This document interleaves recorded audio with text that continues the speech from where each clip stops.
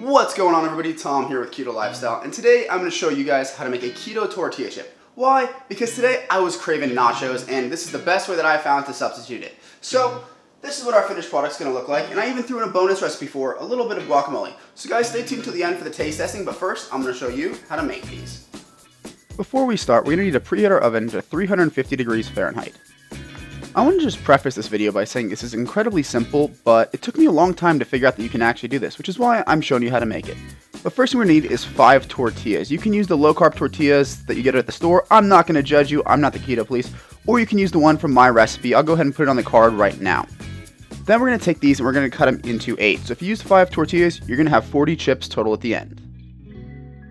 Now I am using a pizza cutter and trying to roll it. As you can see, it is a bit of a struggle to do so. You can use a knife, or if you want really perfect chips, just cut them individually. I'm just trying to save time for the sake of the video.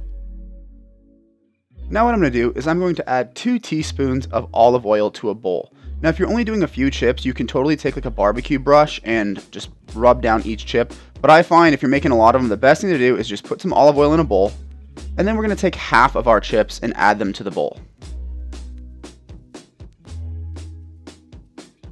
Now I'm going to take my hands and just kind of flip the tortillas around. This is just to get the olive oil off the bottom of the bowl and to coat that first half of the chips. And then I'm going to add the second half and do the same thing. At some point, I will just take the bowl and start shaking it around just to give it a little bit more of an even coating. But you'll know when everything's coated. You'll see a light shimmer on everything. You don't want anything too soaked, but you don't want anything dry either. Just keep shaking around until it looks good. To bake these things, we're just going to lay them evenly across a cookie sheet, or in my case, multiple cookie sheets, but I'm only going to show one as to not waste your time. You don't need to worry about parchment paper or greasing it. The chips will not stick in my experience. Once the chips are laid out on the cookie sheet, I'm just going to take a little bit of pink salt and lightly sprinkle it across the top of the chips.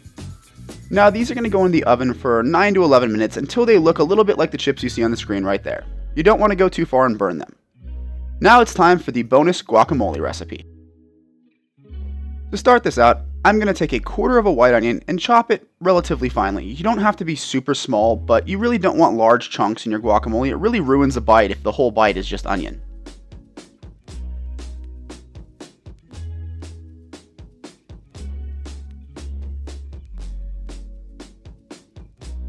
Now that my onion is chopped to my satisfaction, I'm just going to throw it into a glass bowl while I work on the rest of the recipe.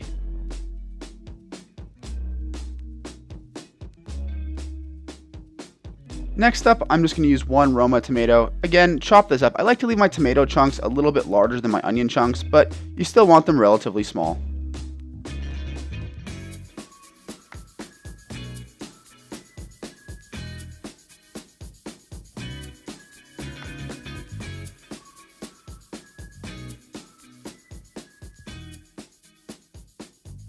Now that our tomato is chopped up, we're going to go ahead and just throw that into the same bowl as the onion. It is now time for the base of our guacamole, which is obviously avocado. So I'm going to add 2 avocados to this bowl. Just a side note, if you're going to use a knife to remove the pits like you just saw me do, be very, very careful. There's a whole trend on the internet and pictures everywhere of people slicing their hands open trying to do that. Just be careful if you're going to do it the way that you see right now.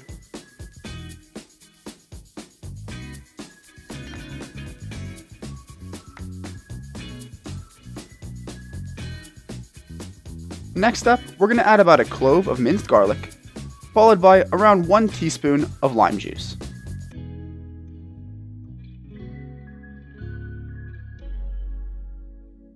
To that, we're going to add half a teaspoon of cumin and half a teaspoon of ground red pepper.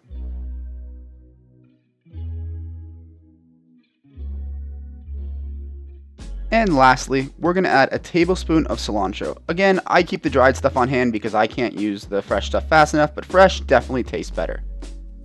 And I forgot to add this when we were chopping our earlier vegetables, but I'm going to add between 1/4 and 1/2 of a jalapeno, diced very, very finely, right into this as well.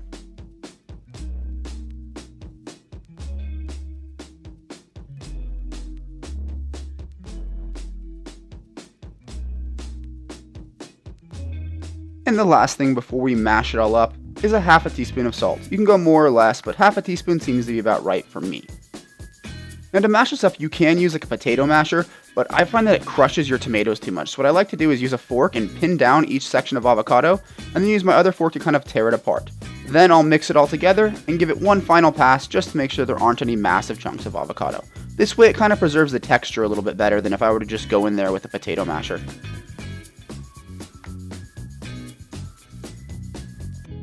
And here is our finished product as far as the video is concerned, some chips and guacamole. I did make some nachos and I'll show it at the very end of the video if you're curious. And now that you guys have seen how ridiculously easy it is to make these, it is time for the taste test. But instead of sitting here trying to balance and tray and dip it, I'm just going to dip it right off the counter here. So I got a chip, a little bit of guacamole, now let's taste it.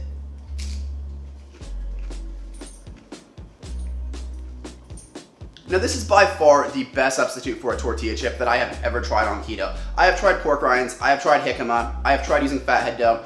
Nothing gives me the same texture that a potato chip has.